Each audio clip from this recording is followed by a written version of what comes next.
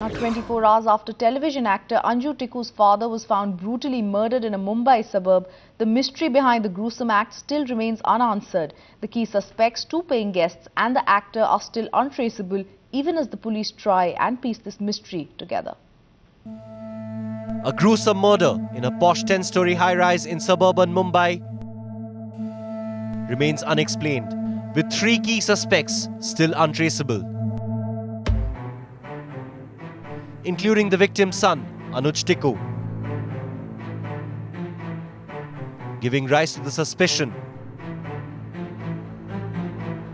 if he was behind his father's murder. The reason, the motive, we have not yet been able to fathom. As of now, nobody is arrested. The man who actually saw the murder take place describes the entire sequence of events, holding the paying guests responsible. The curtain suddenly fell off and I saw a man struggling and he was beating the window. And there was another man on him and making a stabbing action. There were blood stains all over his body and his clothes.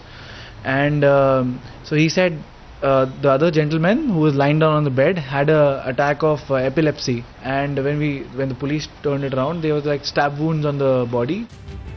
They say the 24 hours after a murder are most crucial to zero in on the suspects. Time is fast running out. Bureau Report, Times Now.